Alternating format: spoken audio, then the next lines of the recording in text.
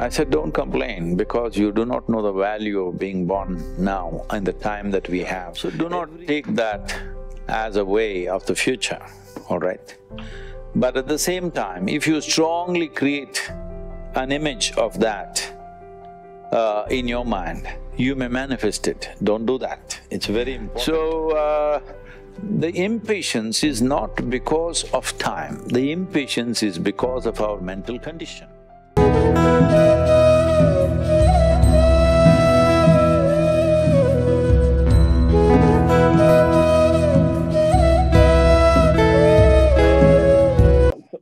Sadhguru, I had a question to you about time.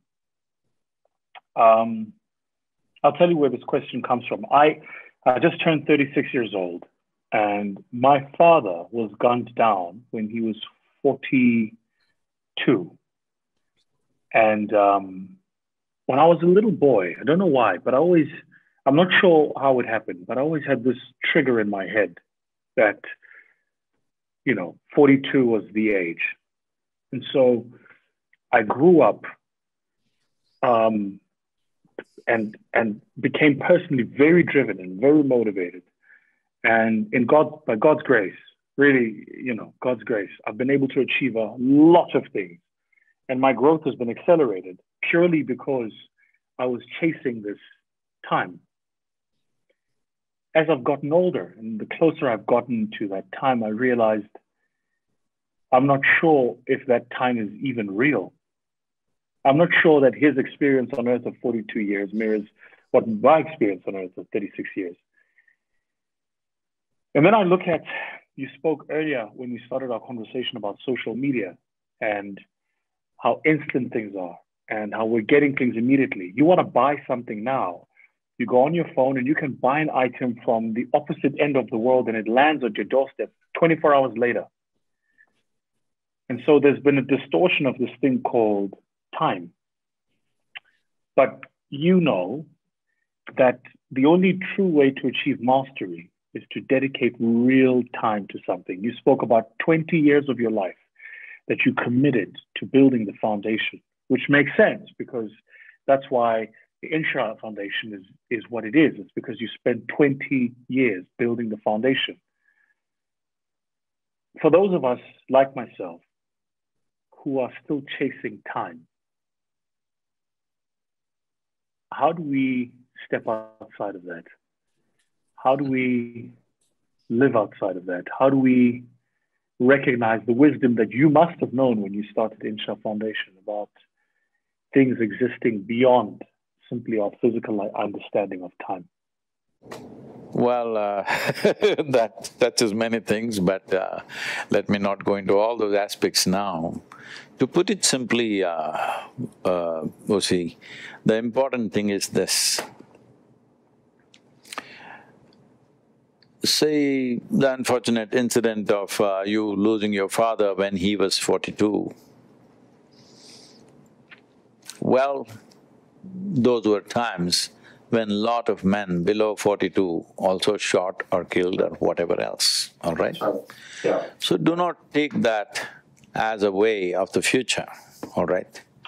But at the same time, if you strongly create an image of that in your mind, you may manifest it. Don't do that, it's very important. You dislodge that image in your mind, that you take that away. Yeah, you must make the necessary effort. If it's a very strong image in your mind and it keeps coming back, your actions, this is what karma means, your actions will be controlled by that image. And unknowingly, you will be doing actions which are driving you towards the image that you have created. So it's very, very important you break that image.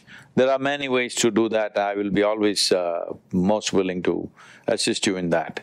You must break that image, otherwise you'll drive yourself towards that image. Please don't do that, okay? Having said that, about acceleration of time as we know it today, in terms of our experience, not just about shopping, about everything. So, the impatience is not because of time, the impatience is because of our mental condition. You know, I was flying a direct… this is a year, 2 years ago. I was flying from India to United States in a Air India flight, which is direct flight. I know all the pilots and the crew and everybody, they want to talk to me, so they come and sit with me. So that pilot… they have 2 sets of pilots because it's 16-hour flight. So he says, it's a very long flight, Sadhguru, it's really hard, all that. I said, it looks like you have very short-term memory. Just 100 years ago, if we had to go to United States, it was a 90-day trip on a steamship, okay? And they served lousy food, I'm sure, and everything else. Today, in 15 hours or 16 hours, you're landing in United States, I'm not going to complain. Maybe tomorrow there'll be another plane which will take you there in 4 hours or 5 hours, they're claiming it's going to happen sometime soon. But I'm not going to complain because I have a long memory. I know how it was 100 years ago. I know how it was before that, that you couldn't even ever think of going. Now we are getting there in 15 hours in a plane which is so stable, you do not know whether it's flying or sitting in a place, all right?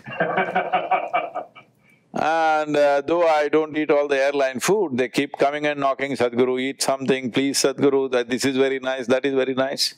Well, this is like being in a restaurant. So I'm not going to complain. I said, don't complain because you do not know the value of being born now in the time that we have. Every historical time has its own significance. Ours has a certain significance where, I don't know, recently somebody brought one motorcycle to me and said, Sadhguru, you must autograph my motorcycle. I've been autographing motorcycles and the guys are selling it on the Facebook for a premium price. So I said, see, I wrote on this motorcycle, which is a very fast one, I said, speed crushes time and space. Let it not be your bones, that's all, you know. So speed crushes time and space, and it's important because for what potential a human being carries, the time that we are allotted, if it's 100 years of time, it is too little. It is too little for a human being who explores the depth and dimension of what a human being is.